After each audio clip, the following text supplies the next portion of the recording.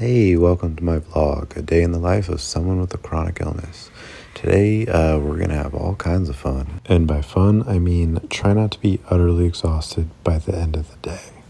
I'm mostly going to be doing voiceover today because, well, it's just easier.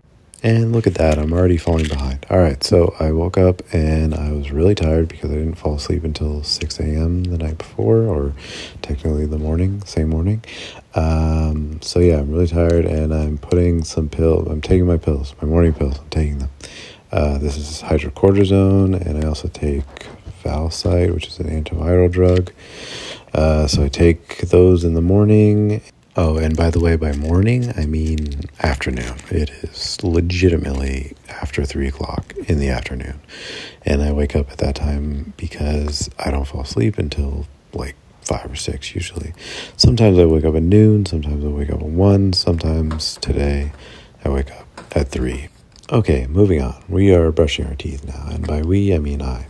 I keep my toothbrush and toothpaste and flossers and all that good stuff by my bed so I don't have to get up and go to the bathroom when I am super tired and I still need to brush my teeth because, oral hygiene is important. Yeah, it's important, especially when you're chronically ill and it's difficult, if not impossible, for you to go to the dentist.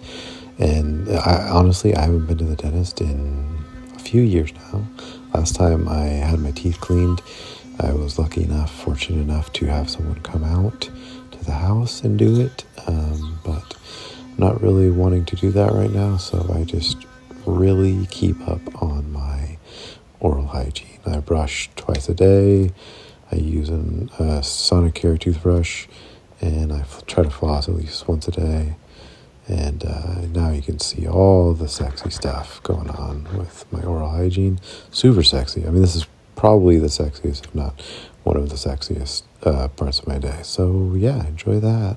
A lot of this routine is left over from when I was completely bedridden, and my caregivers actually had to do this stuff for me. They had to actually manually brush my teeth for me, which was as unpleasant for both of us as it sounds. It's basically like going to the dentist while you're stuck in bed. It's sort of a nightmare. So I'm glad and grateful to be able to do these things for myself now, although it is still a challenge to do it in bed. And I do it in bed because it saves me a lot of energy and pain. And here's another sexy part of my day. This is, I guess you would call my skincare routine. I basically take a piece of sandpaper and I rub it over my face after I have sprayed it with some water. Anyway, here is my breakfast, I guess, lunch, I don't know, egg salad on a bagel, some okra and a bean salad. Try to keep it healthy, and now it's gone. I ate it all. My mom made that for me, by the way. Super grateful for that. Okay, this jug beside my bed I use to go number 1 when I'm not feeling well enough to get out of bed. I primarily use this at night. Now I'm going to transfer out of bed and into my scooter and show you how I go to the bathroom when I am feeling well enough to actually get up and go to the bathroom. I used to have a wheelchair, but I switched to a scooter because it maneuvers a lot better than the wheelchair, and I find it a lot easier to get in and out of. The scooter is a Pride Go-Go Elite Traveler, I think. I forget exactly the model of it, but as you can see here, it maneuvers and turns on a dime. Look at that. Now, as promised, I'm going to show you what it's like when I actually get up and go to the bathroom. I take the scooter out into the hallway. Sometimes I take the scooter all the way into the bathroom, but this time I'm going to actually stand up. I can't stand for long. I'd probably say about 30 seconds before I start feeling sick and lightheaded, so I have to sit down pretty quickly. When I'm done in the bathroom, I transfer it back into my scooter. All right, now I am in our postcard room. My mom has a postcard business that I help her out with a little bit when I'm feeling up to it. Hanging out with the dogs on the chair in the postcard room, and I'm leaving the postcard room.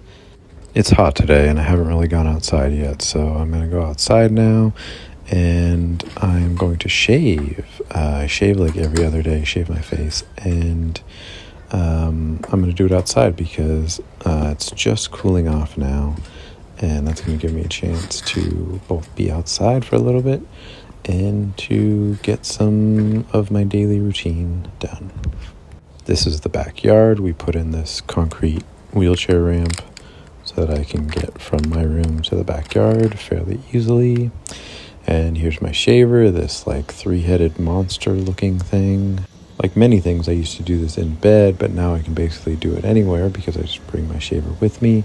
I used to use like a manual razor. I've used like other types of electric razors, but ultimately I found that this one works best for me. It does take kind of a long time. Sometimes it feels like it takes like 15 to 20 minutes to really get the close enough shave that I want. It's like pretty taxing on me and does take a lot of energy, but I guess it's just worth it to not have my face itch like hell. And now we're back inside. I'm going to show you what it's like when I actually bring my scooter into the bathroom with me. We totally remodeled this bathroom 2 years ago when we moved in. So we actually widened the door so that I could bring my scooter all the way in, and then I transfer to the toilet. When I'm done, I transfer it back. I'll talk about the shower situation later when I take my shower. Okay, now I'm in the car. I forgot to show me transferring into the car, but I'll show when I transfer out of the car, which will give you an idea of what it's like, and maybe on another vlog I'll show you transferring back into the car. So we're going for a little drive, me and my mom and the dogs. There they are. Hey, Pixie is the black one, and Squirrel is the tan-colored one. Pixie, I think, is a Greyhound Chihuahua mix. Squirrel is a Chihuahua and some other kind of mix, not sure. All right, so we are going for a little drive. It is probably about 7-ish, 7:30-ish at night, so the sun is setting. So we're going to catch the sunset. We're going to drive out Highway 37, which, if you've read my book, my memoir, When Force Meets Fate, I was in a really bad, tragic car accident on this highway. And we're coming up to this bridge, which is called the Napa River Bridge, which is where the accident took place. When we moved to Vallejo, I was like, wow, I am moving very close to the scene of this really traumatic accident event in my life. But in the 2 years since then, since we moved there, I have really overcome my fear, I guess, and my trepidation with driving on this highway and driving over this bridge particularly. And it feels really good to sort of reclaim it because, as you can see, it is a very beautiful, gorgeous area, and it just feels good to be able to enjoy that again without really having to like dwell or be traumatized. And of course it helps to have a little comfort dog with you as well. I still think about it whenever we drive past the scene, but then just like life in general, you just kind of move on. So that's what we're doing right now. One last thing I'll say about this is when I wrote the book, I hadn't crossed the bridge again since the accident. So in the book, I was sort of envisioning what it would be like to get to that point and cross the bridge. And for a long time, I was too sick and too far away to be able to do that. But now here we are, we're crossing the bridge. This is basically where the accident took place.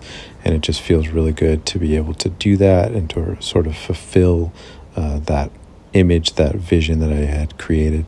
And by the way, this is probably like the 100th or 200th time that I've crossed this bridge since then. It took me a while to be able to do it the first time. And I think the first time was maybe about a year ago. So in that year since, I've crossed the bridge a lot. And now I'm able to enjoy these beautiful sunsets.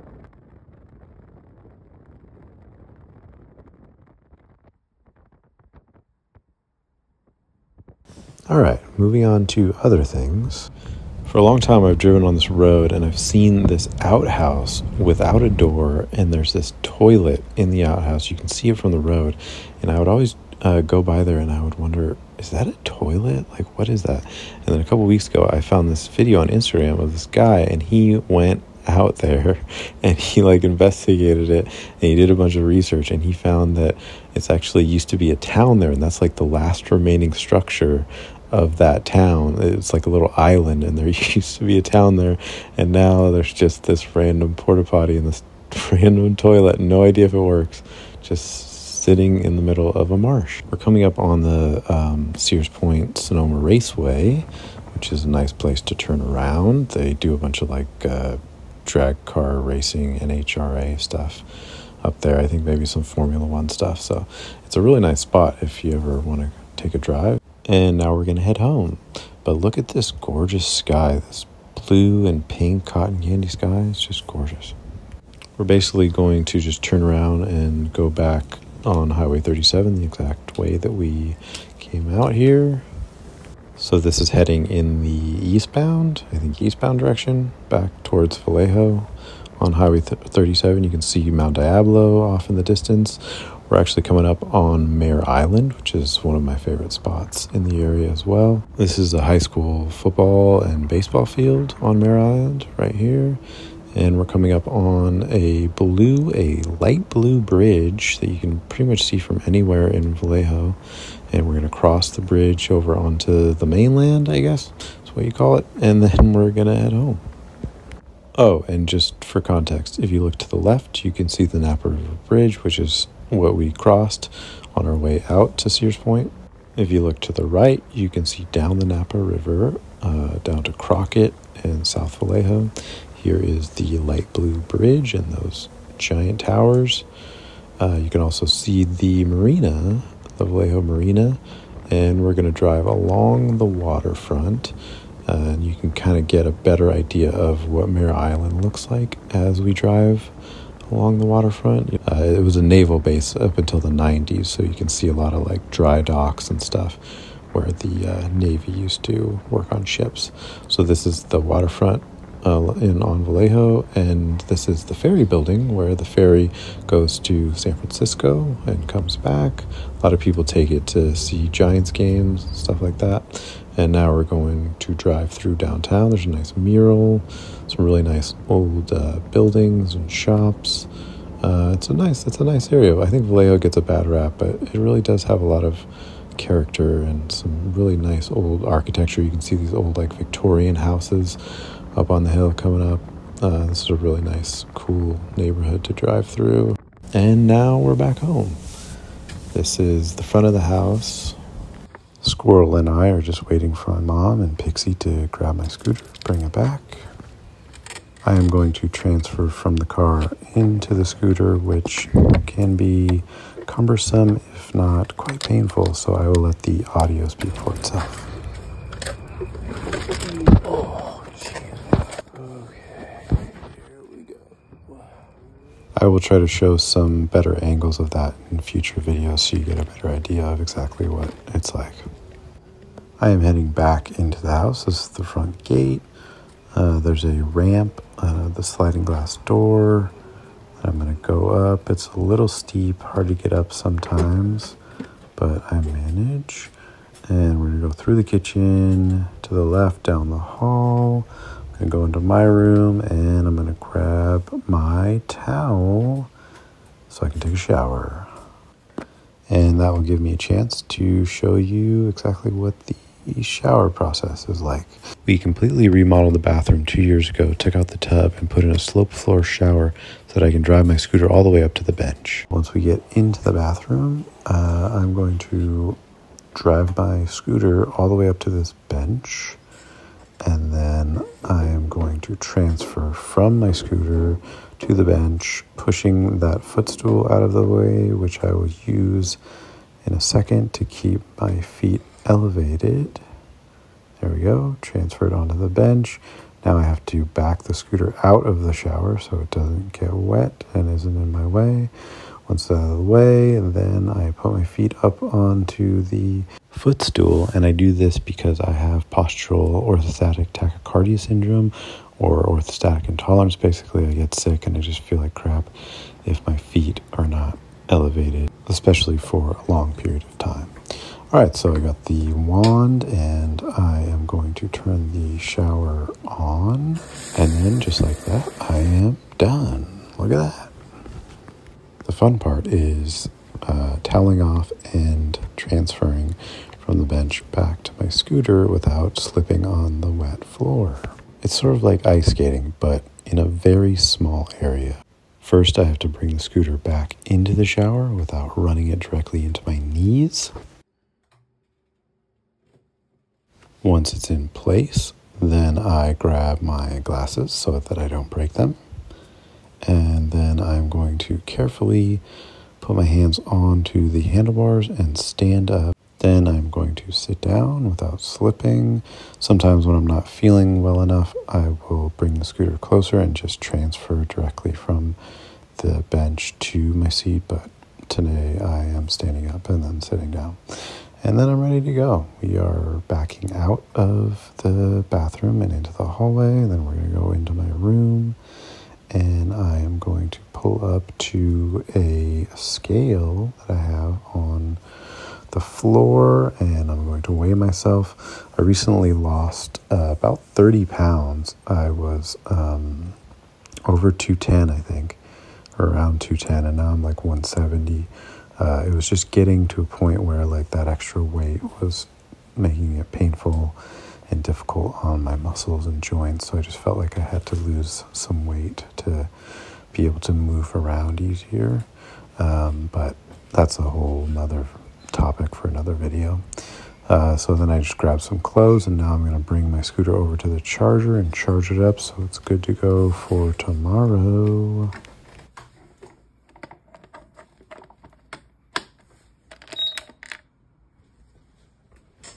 I'm going to next transfer back into bed, which is a little bit difficult because the bed is a little higher than my scooter seat. So I have to use my arms and the mattress for leverage. But then once I'm back into bed, I'm able to catch my breath, and then I'm going to get dressed. Watching this really makes me realize how far I've come. When I was at my sickest in like 2015, it was so difficult for me to put clothes on that I actually just didn't wear clothes. I wore boxers, but I didn't wear like shirts and shorts and socks and all that stuff, just because I didn't have the energy and I was just too sick to do that stuff for myself. But now I can do that stuff. Sometimes I need a little bit of help, but overall I'm a lot more autonomous than I used to be when I was at my sickest. And now I get to lay back and relax for a little bit. Oh, looks like I forgot something. Gotta put on deodorant. I am having some dinner here, some asparagus, some flatbread, and salmon. And I'm going to take my Valsite, second one today. Also got a floss. I won't show you brushing my teeth because you already saw that earlier. But I got a floss at least once a day. And that's about it. Thanks for watching, and if you liked this, you enjoyed it, please let me know in the comments, and I'll do some more videos just like this.